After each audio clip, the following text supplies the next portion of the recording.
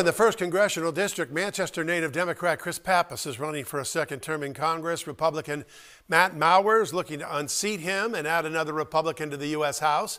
WMUR's Jennifer Cropton live now with more from the Pappas campaign. Well, we're here at Delta Dental Stadium, home of the Fisher Cats. It's Chris Pappas election night headquarters. If not for the pandemic, it would be at his family's restaurant here in Manchester, the back room. The 40-year-old Harvard-educated Democrat has been visiting the polls across the 1st District. He's a former executive counselor who supports a woman's right to choose. He would ban the sale of military-style assault weapons and supports the U.S. working with NATO and our allies to counter Russia and China. And I hope what happens here is that we come together closer as a nation. We've got to focus on solving problems, taking care of health care and our economy, meeting this pandemic head on, and we can only do that with leadership that understands New Hampshire, knows how to deliver results.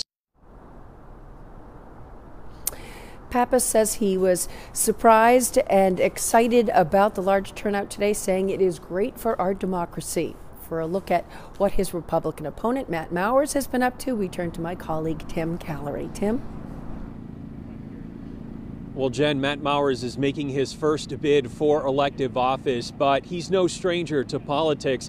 He got his start in politics down in New Jersey working for the administration of former Governor Chris Christie. And in 2013, Mowers was hired as the New Hampshire Republican Party executive director. Mowers also recently served in the Trump administration's State Department, and he received an endorsement from the president himself even before September's Republican primary.